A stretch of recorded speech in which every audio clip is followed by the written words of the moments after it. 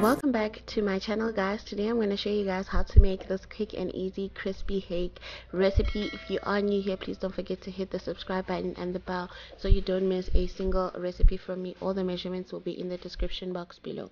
So I'm using some thinly cut hake. It's already been deboned and I just allowed it to defrost, and you can see that it has quite a lot of water content in it. So we're just going to take our paper towel and then we're just going to reduce the amount of water that is in our fish. So we're going to do that on all of them, and this will just help to make sure that the coating, when we do add the coating, it sticks on a little bit better, and then our fish can be nice and crispy.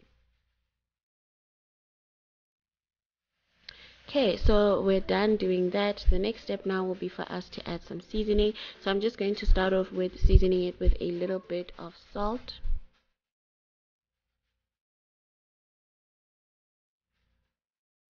Then I'm going to rub it in on each and every one of those, and the salt will just make sure that your fish is well seasoned, especially if you're not going to be using a lot of spices like me. So next I'm going to be using the Portuguese chicken spice to season my fish. You can use any fish spice that you like. I also recommend Seven Girls color spice. You can get that now on Takealot, thank God. So you can use whichever spice you like. I just wanted to have the Portuguese chicken spice flavor on mine. And then next I'm going to be adding some ground black pepper, and then I'm going to go ahead and add a little bit of turmeric just to give it the nice vibrant yellow color. Then we're just going to rub it in on all the fillets just to make sure that the flavors are evenly distributed.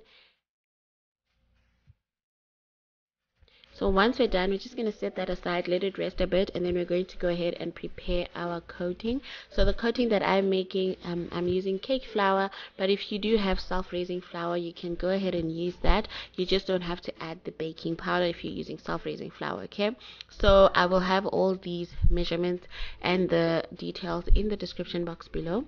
So I've just added some baking powder, and then I'm going to give that a quick mix just to evenly distribute the baking powder with the cake flour. Okay, and then next I'm just going to add a little bit of seasoning onto this batter, and I'm going to be using some crushed garlic. You are welcome to omit this if you don't really like it, but you can barely pick it up in the coating, so I strongly recommend that you do add this. And we're just going to give that a mix just to distribute everything evenly. And then the last seasoning that we're going to add is a little bit of salt. So you don't have to add much salt because we've already seasoned our fish. Okay, so we're just going to give that a mix. So the main ingredient that is going to make sure that our batter is nice and crispy is actually sparkling water. So I'm just going to add the sparkling water. You don't have to be brand loyal, you can use whichever brand you like. After you've added the sparkling water, you can just give that a quick mix.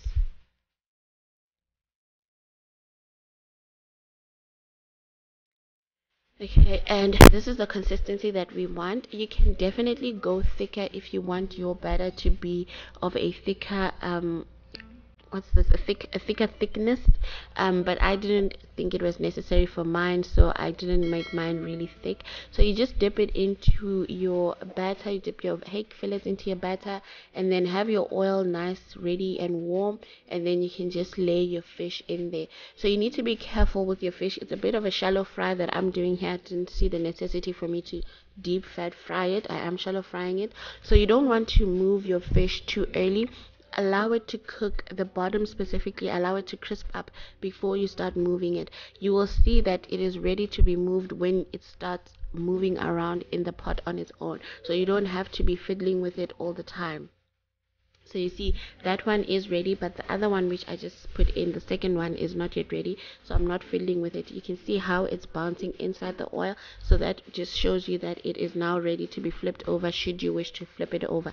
So we're going to allow that to fry for about 3 to 5 minutes, depending on how brown you prefer your fish to be. You obviously also don't want to burn your fish, okay? So you can turn it over on both sides, and then once it's fully cooked through, fish cooks really quickly, so you don't have to have it in there for minutes and minutes on end. You can then just drain out the oil, and then it's ready to serve. I would recommend you cook your fish just before you're about to serve it. It's a quick recipe. Prepare everything, season it, prepare the coating, and then do the frying just before you serve it for the people that you are cooking for. So I've just repeated this whole entire process with all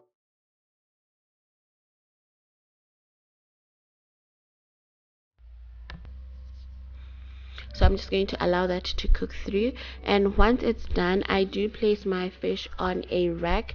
And then the reason for the rack is I want to allow it to also drain whatever extra oils it might still have on it. I strongly recommend that you do that. You could also pat your fish. You will notice that it's quite really hard and crispy, so it's not going to just fall apart that easily. And this is what the fish is looking like. It was really good, it was really nice. It's also good for leftovers. Thank you guys so much for watching this video. If you are new here, don't forget to hit that subscribe button and the bell so you don't miss a single recipe from me. Let's continue the conversation in the comment section, and I'll see you guys next time. Bye.